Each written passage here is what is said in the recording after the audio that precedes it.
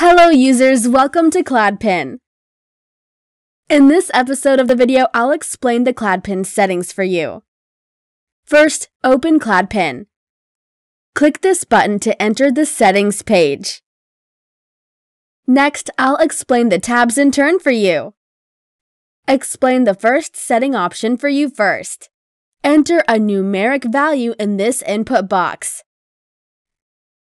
The value indicates how many browser windows Cladpin are allowed to open at the same time, and the number of browser windows that can be opened depends on your computer configuration. The first checkbox, shows debug window, refers to whether the browser window is displayed when the ad is published. When Cladpin publishes an ad, you can select a display window or you can hide the window. Next, explain the third checkbox. If you select Global in the Account Proxy interface, for example,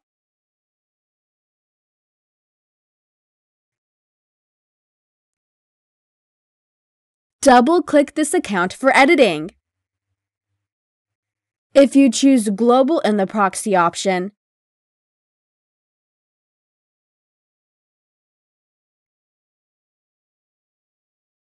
back to the Settings interface if you take Automatic Binding Proxies. Then Cladpin will be the proxy that was saved before the global account binding was set up.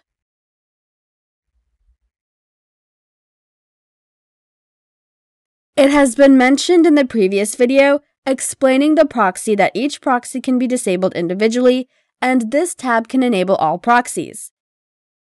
If you do not check this option, the proxy will not be bound under any circumstances. The second tab is to set up the SMS verification service.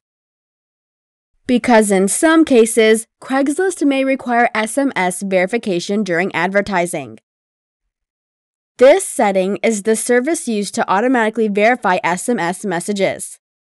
Click on this link to learn about and register. Continue to explain the third tab. This tab mainly sets the automatic spinner function.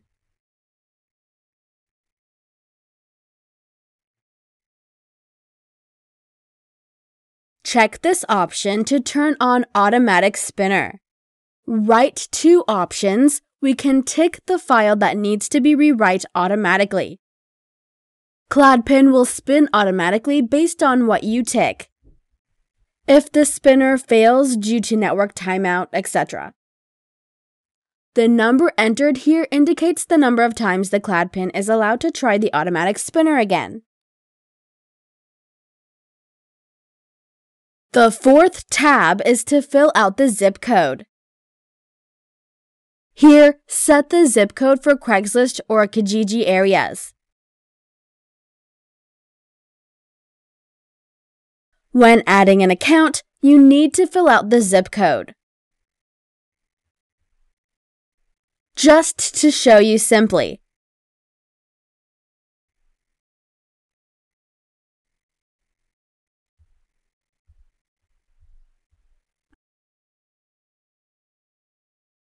you can also add an account without filling in the zip code. If you fill out the zip code when you add an account, the Cladpin will use the zip code that has been bound to it. If the zip code is not filled in, Cladpin will select the default zip code for the corresponding region.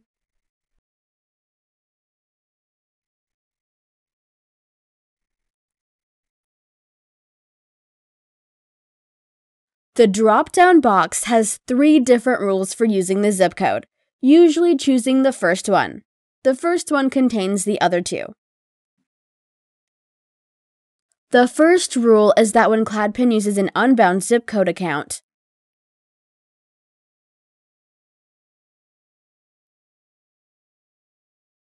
Cladpin will search start at the minimum region level by level. When the minimum region cannot be found, it will look in the parent region. If it cannot be found, the zip code will not be used.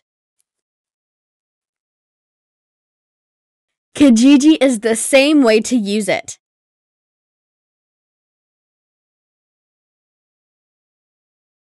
The last tab sets the number of retries for different operations.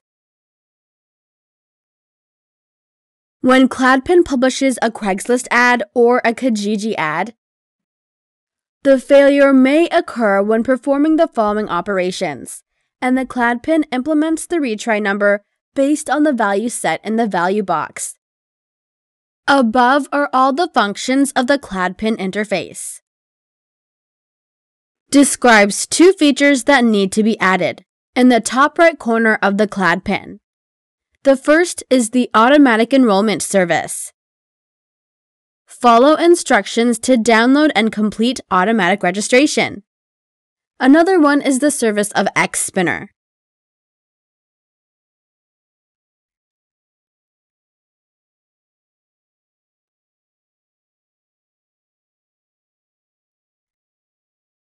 The last 2 tabs in the main interface, Logs and Record.